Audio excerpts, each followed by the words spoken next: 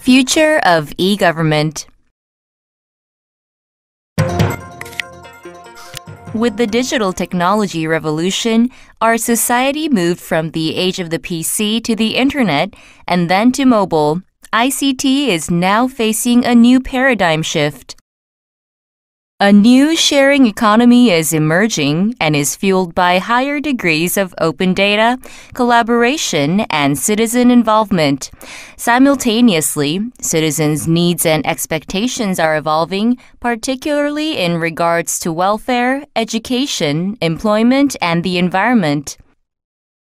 In the midst of such technological development, economic evolution, and social changes, what will e-government look like in the future? Let's take a look now. Change to digital society.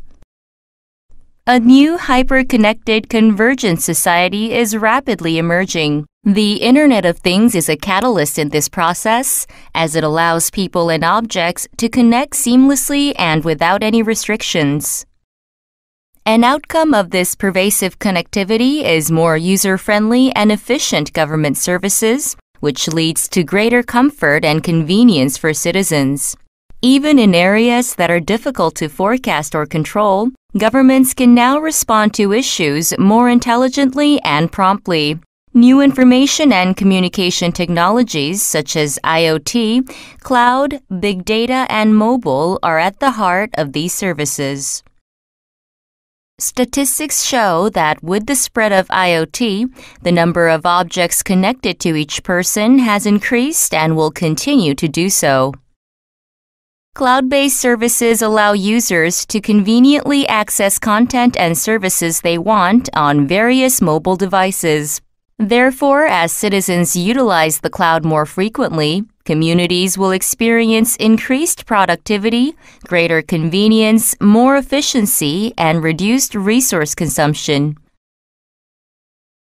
Big data has dramatically improved citizens' everyday lives. Examples range from things like public health alert services to decreasing the amount of time citizens spend in traffic.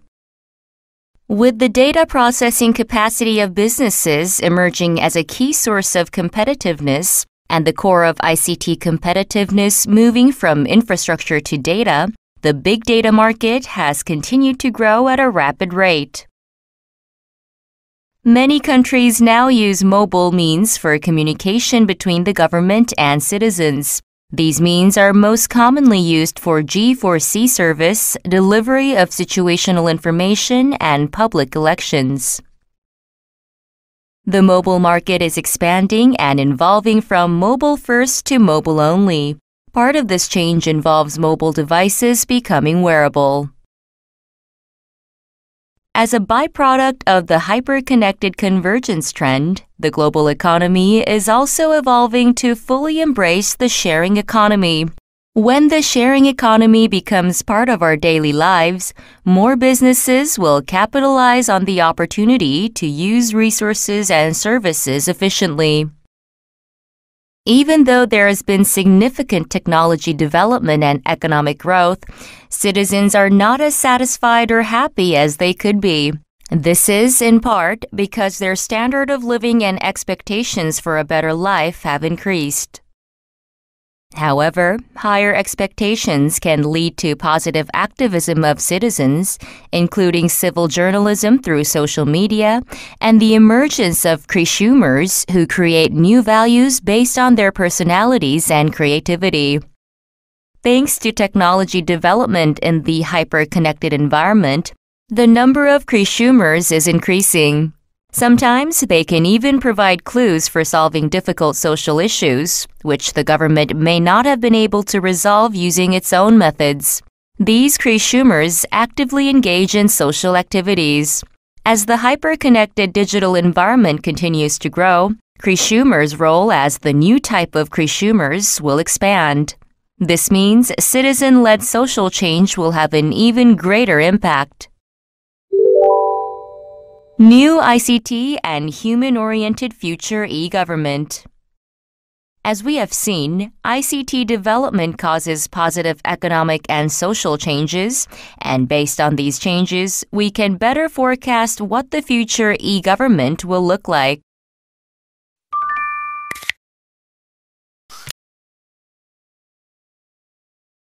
First of all, the future e-government will provide creative public services based on IoT. In a society where everything is connected through IoT, new and innovative services will be developed. These services will significantly transform our lives and contribute to a new social foundation. With every device being connected and smart, contextual recognition will become possible. Since contextual recognition will produce massive amounts of data, more opportunities to utilize this data and create added value services will arise. As the portfolio of connected objects expands and the frequency of connectivity increases, the public service area that connects the virtual and real world will grow. This is because the IoT data can be harnessed and analyzed to provide many different social and cultural services. Using the large quantities of historical data, IoT will provide personalized services, enable predictive analytics, enhance optimal decision-making capabilities, and improve social and economic systems. In the area of natural disaster safety, we provide a service to forecast landslides or other disasters using IoT technology. Residents are immediately notified if any unusual signs are detected. The Ministry of Public Safety and Security has developed a system that collects real-time information using cutting-edge sensors and CCTVs. This system detects any significant changes to the Earth's surface or buildings in danger of collapse.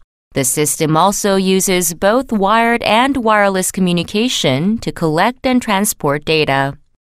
A public official in charge of disaster management monitors the site on a real-time basis and delivers updates if any signs of danger are found. Then, information is relayed to residents in the area through on-site emergency broadcasting, SMS, or the Disaster Alert mobile application.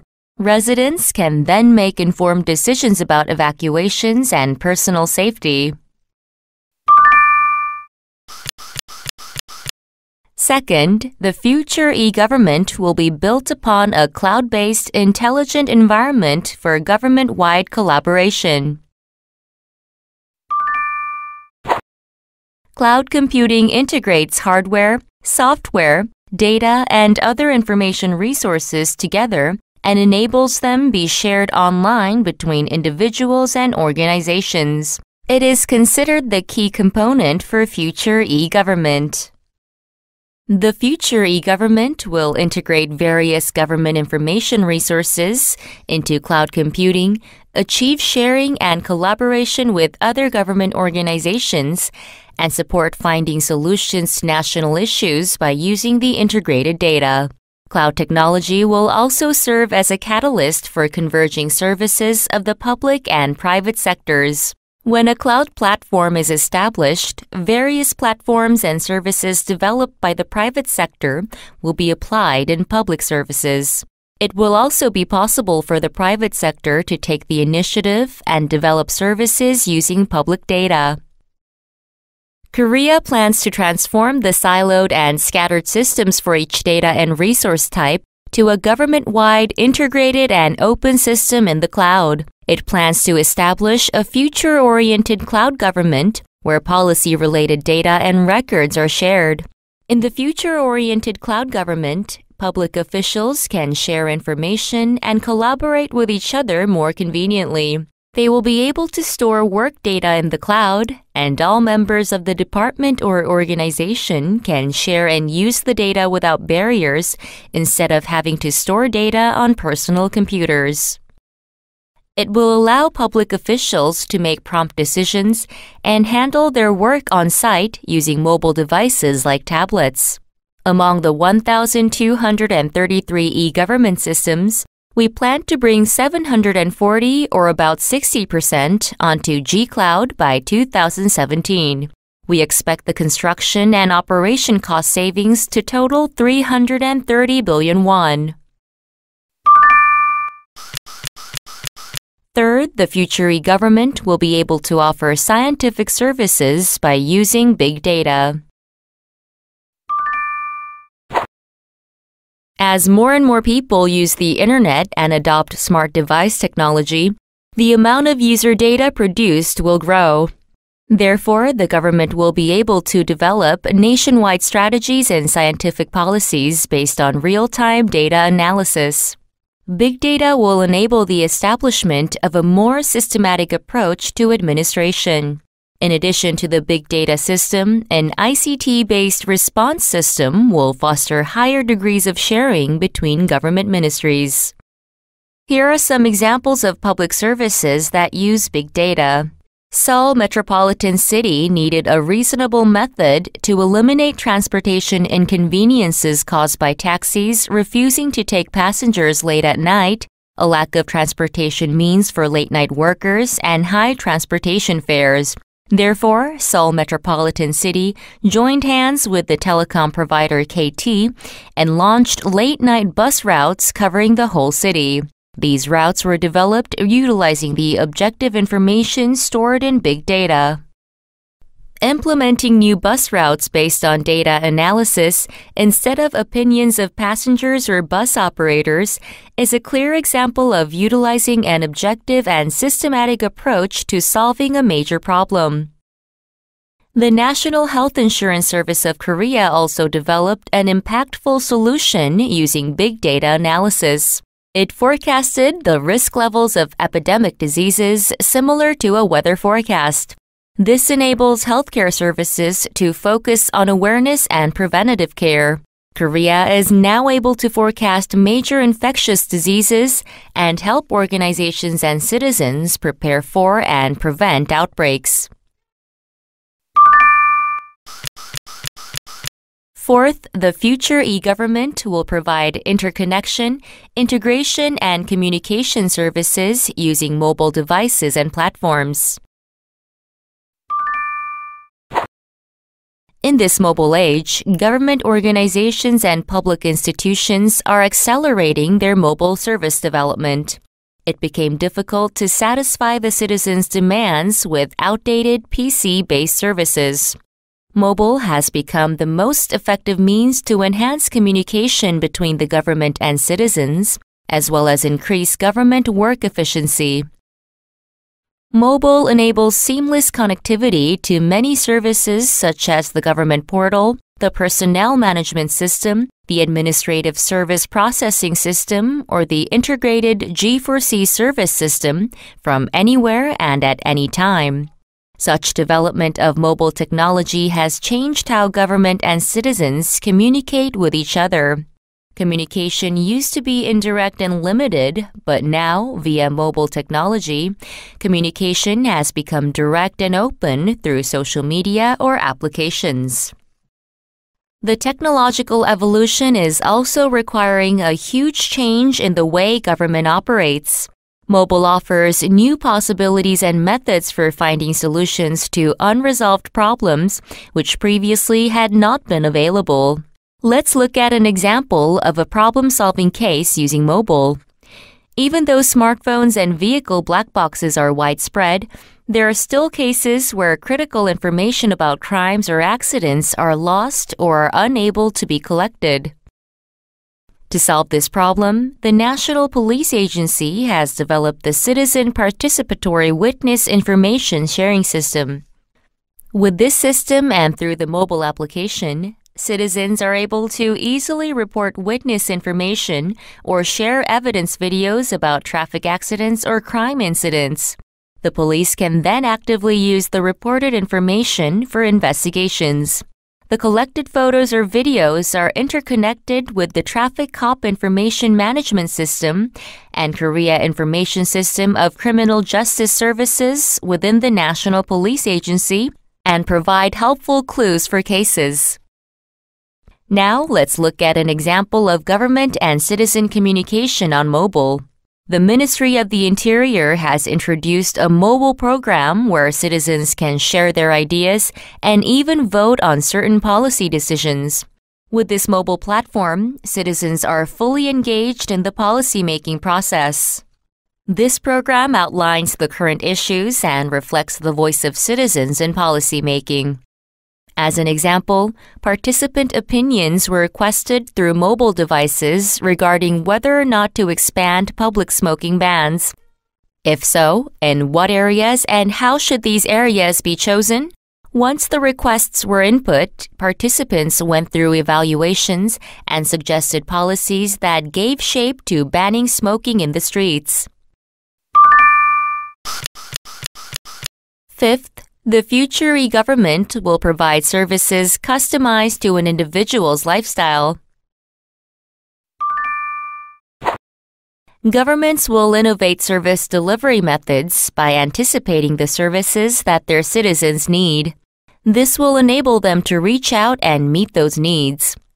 With these outreach services, the government engages with citizens and offers services and information when they need them, instead of citizens having to find services for themselves. For example, the government pre-fills forms like the application for unemployment benefits, application for basic living allowances, and year-end tax adjustment papers. They then offer them to citizens, so they only need to confirm the information. This way, government services have been personalized to each income class and lifestyle. These services can be provided in the areas of welfare, employment, education, tax, and SMEs. In addition, an integrated information system will be established where citizens can check information on welfare services and maximize their benefits. This system will also provide air pollution alerts in advance so citizens can be prepared. By expanding private sector participation and big data use, the government can guarantee the best care and service for all of its citizens. One example is the Ministry of Environment's Air Pollution Forecast Service. Using the website or a smartphone application called Air Korea, users can check how polluted the air around them is on a real-time basis. This service provides information in advance to the elderly, people with respiratory problems, and school parents who highly value the information for their health and convenience. Another example is the Military Manpower Administration's outreach program. Instead of visiting the Military Manpower Administration, users only need to file complaints or requests on the website. Public officials then deal with the issues on site. By joining efforts, users can expect to enjoy a more customized and convenient, high-quality service. Following the industrial and information revolutions, the hyperconnectivity revolution is now emerging. The future e-government, armed with new ICT, will open a new human-oriented society based on innovation and creativity. The Ministry of the Interior launched e-Government 2020 initiative as an attempt to solve complex social issues, respond to rapidly changing ICT environment, and prepare for future e-government. The 2020 initiative will realize vision Enjoy Your e-Government through citizen experience services, intelligent government, and sustainable digital New Deal.